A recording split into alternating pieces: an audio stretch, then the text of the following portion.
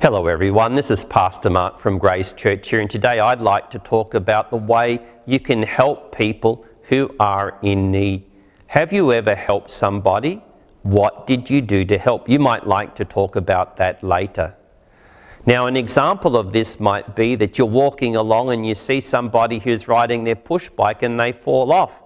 If it's your friend, of course, you'd go up to them straight away and say, "What can I do to help?" But what would you do if it was somebody you didn't know? You might then call for dad or mum or another responsible adult, and they can go to the person and see what they can do to help. But even then, they might not be able to help. Maybe that person has broken their leg, and then we need to call the ambulance, and the paramedics with their special skills can help those persons in their need. Has there ever been a time where you help someone, and has there been a time where you liked to help but you didn't know what to do? Right now here in Australia we're seeing lots of people affected by really bad flooding, and we also know lots of other things are happening in the world, and we wonder, well, what can I do to help? We see the SES with their boats rescue people and we think that's really great, and the air rescue helicopters save people and we think that's really wonderful. But we also see people who are being upset, being comforted by others.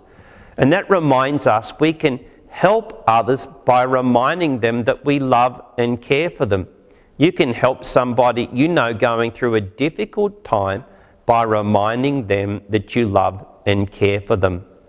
But the Bible says there are some other ways we can help people in need, and one of them is by giving, maybe giving money. You could give perhaps to the Red Cross or the Salvation Army or World Vision or Lutheran World Service, and our church has disaster funds. It's helped lots of people over the years as well.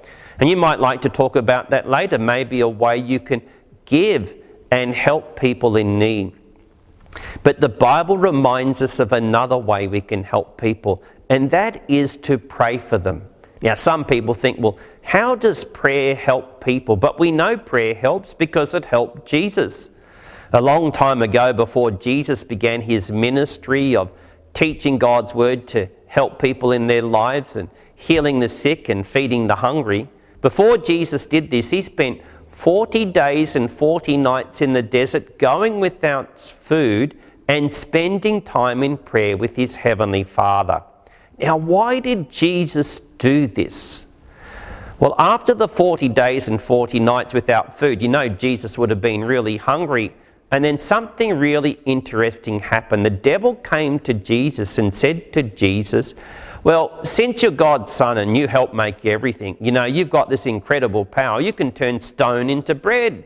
But Jesus said, we don't live by bread alone, but by God's word. In other words, we are to trust God in everything.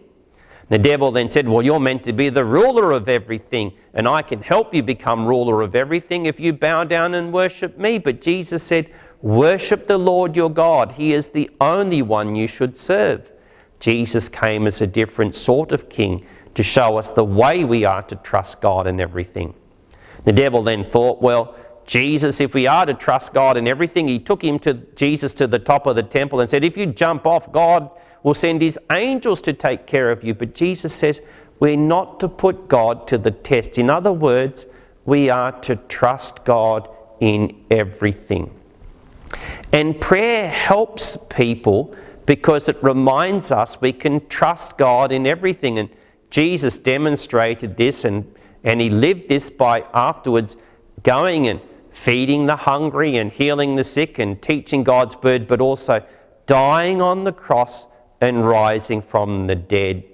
You know, God helps us in our needs. Jesus has given us a special gift of life. You can help people in need by reminding them that they are loved and cared for, by giving to help them in their needs, but also by praying and remembering that God takes care of us. So let's praise God that he helps us in Jesus, and let's pray that we could find the right way to help others as well too. So let's fold our hands and close our eyes as we pray. Dear Jesus, Thank you for being willing to go through suffering and death to show us God's love. Thank you for helping us in every need. Help us to see how we can help others by reminding them of your love and helping them in their needs. Amen. And we can thank God for others who help us. We can thank God for Jesus who loves us. And we can thank God we can help others in their need. Amen.